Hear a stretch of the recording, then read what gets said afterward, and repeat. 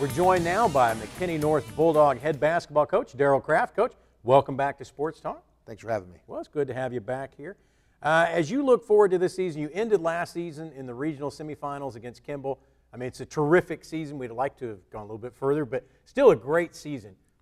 What were you thinking that you needed to do for this season? Well, with us having so many kids back from last year's group, we need to make sure they stayed focused. I kind of told our kids, last year we were the ones who were going out and kind of under the radar and trying to beat those guys that were ranked and ahead of us. And this year we're going to have the bullseye on us, and it's a little bit different. A little bit more pressure that goes into that, and expectations are a little bit higher. And so we needed to make sure that our kids understood that. And every time that you step on the floor, you're going to get your opponent's best shot now. Now, as you were coming into this year, who were the people that you were expecting to contribute that were coming back? We had a lot of them, to be honest with you. We had Jola Otabu, who's our starting point guard for the past 3 years. Julian Perry, who's been on our squad for the past 4 years. It started, he played a lot as a freshman. Steele Douglas gave us tremendous minutes. We got a move-in from Berkner, who's going to give us a lot of minutes. Probably our best shooters ever came through, McKinney North and Colin Curran.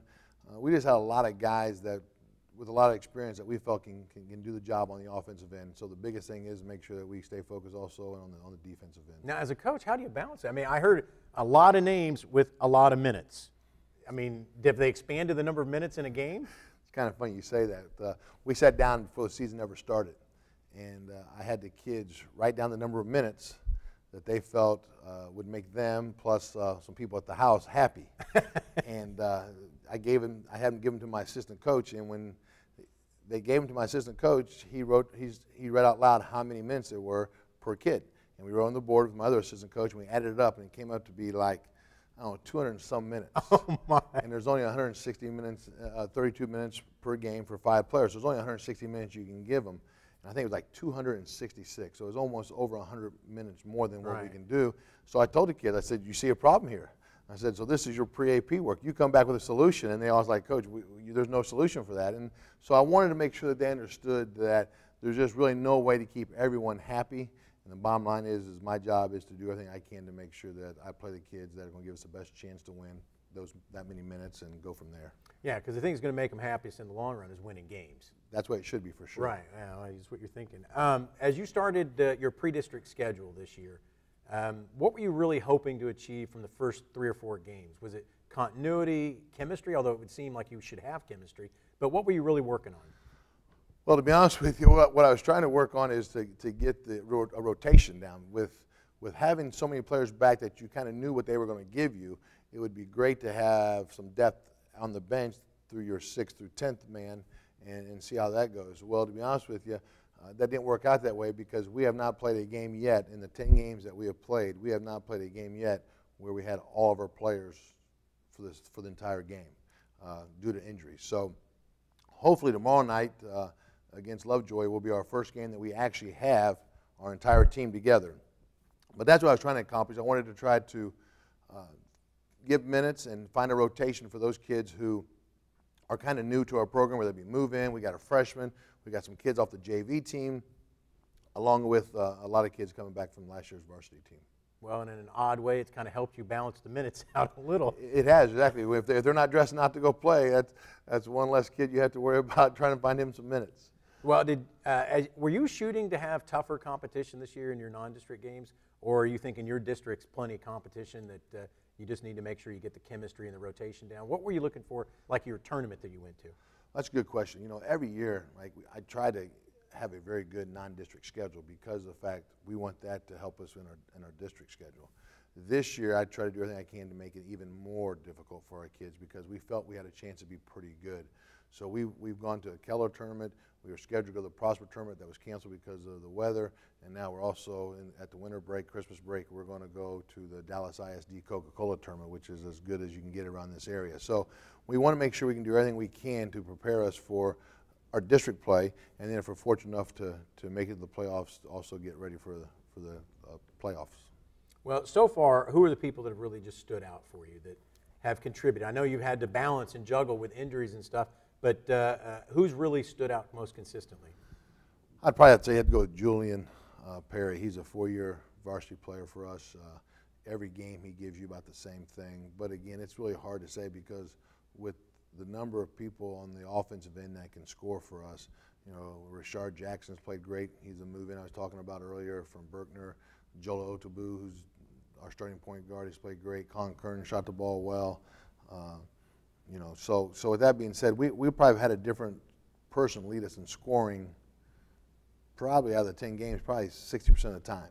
So, you know, it's really difficult to say one kid. I'm pleased with how we started the season. Last week we had a pretty rough week. We lost 2 games. We were 7-1 going into last week, and then we didn't get to play from Thanksgiving. That Tuesday was our last game, so we didn't practice a lot over Thanksgiving break, thinking that we didn't have a game for a while, and then we came back and we had another time off because of the weather. So we were off for basically almost 2 full weeks without a game, and also with you know, 4 or 5 of those days we didn't get to practice because of the weather. So last week was pretty difficult on us. We didn't shoot the ball very well. Prosper and Frisco both got us. So hopefully tomorrow night we're looking to shoot the ball a little bit better and get back on the winning track. Now you mentioned tomorrow night, Lovejoy, right? Yes, sir. And is that the start of district play? Yes, sir. So you're going to open up district play with Lovejoy. Yeah, you know, Lovejoy is a team that has won their district the last 4 years. They won last year. I think they were 13-1, and extremely well coached. They have a point guard who's going to go to the University of Rice, Jordan Reed, a very good ball player. They have another kid that can flat out shoot it from outside at any time he gets any kind of look. And defensively, they're as good as anybody that I've ever faced in my 10 years of being a varsity basketball coach. Kyle Harriman does a great job with them, and they're very stingy, so it'll probably be a lower scoring game than what we would like to play.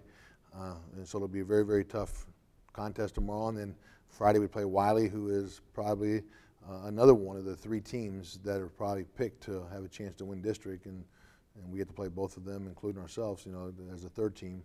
So it'll be a very important week for us coming up. All right, and tell us where those games are. So Tuesday night. Tuesday night at 8 o'clock at home. The at McKinney 17th North. at home, McKinney North versus Lovejoy. Yes, sir. And then Friday the 20th. At Wiley. At Wiley. 8 o'clock. And now give us a quick recap after the Christmas break, which comes up next week. What are you guys doing? You said something, I think, the Dallas ISD tournament. Yes. When does that start? Starts on the 26th, the very next day that we can actually participate. So we'll come back 5 days off, no practice, and again, you know, DISD Coca-Cola tournament. You have the best schools in the area: Lincoln, Sauk, Kimball, Madison.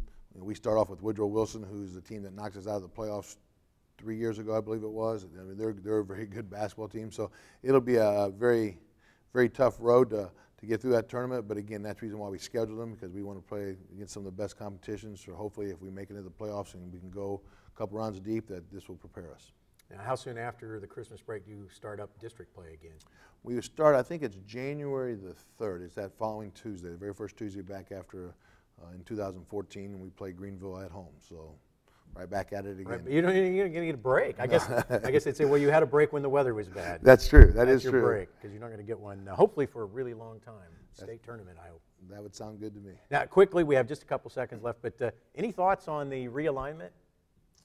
You know, I really don't even look at that. I'm happy for Coach Watson and all the coaches at McKinney High because they'll be coming down to 5A, the new 5A, the old 4A. Right. And so we'll get to reunite that rivalry. And to be honest with you, that's something I've missed. With Boyd and McKinney High both being the 5A now and us being a 4A, we didn't get that opportunity to play them. And I just think it's good for our basketball program. It's good for the community to have that rivalry. And, you know, McKinney High and Boyd was able to do that this year in all their sports because they're in the same district. And so that's one of the things I do look forward to that I know is going to happen, is that McKinney High and McKinney North will be in the same district. And I think that's good for our kids and our community to be able to get that rivalry again with a very talented McKinney High School. All right. Well, Coach, once again, thank you for being here. So don't forget, Tuesday the 17th, McKinney North boys basketball at home against Lovejoy. And it's, 7:30 tip-off? 8 o'clock. All district games are 8 o'clock for varsity. 8 o'clock. All right. And then Friday at Wiley. At 8 o'clock. And that's Darryll Kraft of the McKinney North Bulldogs. That's our show for today. Be sure to check in next time, and we'll take a look at McKinney ISD girls basketball. And thanks to everyone who helped create today's show. And remember, if it's McKinney ISD athletics, it's on Sports Talk.